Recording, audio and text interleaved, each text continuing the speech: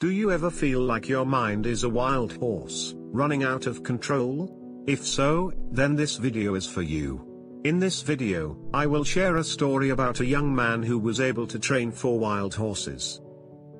This story is especially for English learners. It is easy to understand, engaging, and teaches valuable lessons. The language is simple and straightforward, and the story is easy to follow. So, let's get started. Once upon a time, in the kingdom of Sunridge, there was a wise and kind queen named Mariana. She ruled her kingdom with grace and wisdom. Her people loved her because she was kind and a strong leader. Queen Mariana loved horses and had a stable full of beautiful breeds. Among them were 4 wild horses that nobody could train. Many skilled horsemen and trainers tried to tame them but failed. They often got hurt in the process. The queen wanted to find someone who could conquer these unruly horses.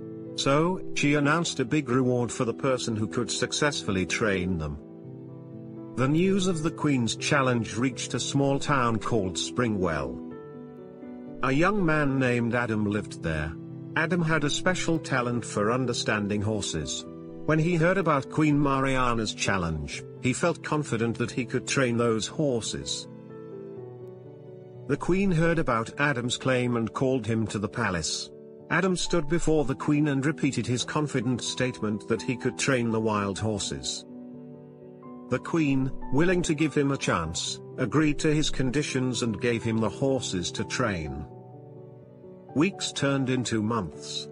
People in the town, including the queen, thought that Adam had failed like the others and had given up on the horses. But one sunny afternoon, the queen heard the sound of hooves approaching the palace. She rushed to the balcony and saw an amazing sight. Adam was riding one horse, and the other 3 horses were following him. The once wild horses were now marching together. The queen was surprised but very happy to see this. Everyone else had failed, but this young man had succeeded in training them. Overjoyed, the queen asked Adam to explain how he did it. He said, "Your Majesty, these horses were indeed wild, just as everyone said. But instead of trying to control them right away, I decided to get to know them first. I spent time watching them and copying what they were doing." Adam explained how he spent hours observing the horses in their natural state. He imitated their actions. When they ran, he ran. When they sat, he sat. When they slept, he slept. And when they ate, he ate. This way, Adam built a friendship with the horses. Unlike the others who tried to control them from the start, he focused on creating a bond. With patience and perseverance, the horses started seeing Adam as one of their own. Adam continued, "Once we had trust and friendship, I introduced them to saddles. At first, they rejected them angrily, but I stayed patient. I showed them that the saddles were not a threat.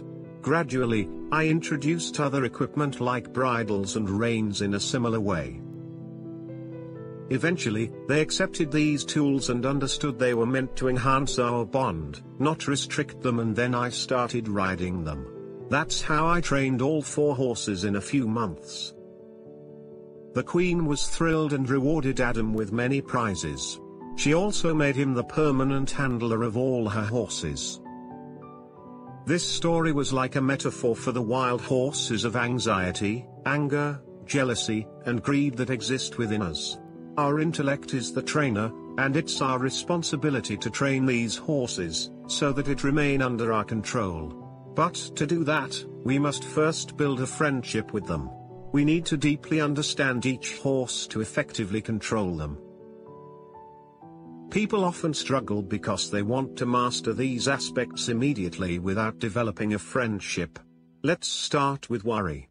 When you're worried, your mind tells you that you have to worry to protect yourself. But worrying doesn't make bad things less likely.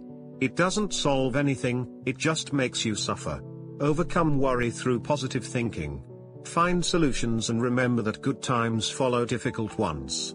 Endure hardships patiently until things get better. The second horse is anger.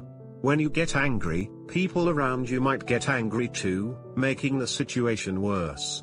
Or they might shut down, and you'll feel unheard. Anger can lead to saying or doing hurtful things and damage relationships. Remember that anger is normal, but learn to deal with it in a healthy way. Take time to cool down, breathe deeply, or step away from the situation. With practice, you can control your anger. The third horse is jealousy. Jealousy arises when you see someone as superior. Comparing yourself to others and feeling bad about yourself rob us of our joy and contentment. We're all unique with different abilities, strengths, weaknesses, appearances, and personalities. Instead of comparing, focus on your own gifts and talents. Be proud of who you are and what you have to offer. The fourth horse is greed. Greed is the desire for more than you need or deserve. It can lead to unhappiness and never feeling satisfied. Greedy people always want more, even if they have to be dishonest or unethical. Overcome greed by being content with what you have.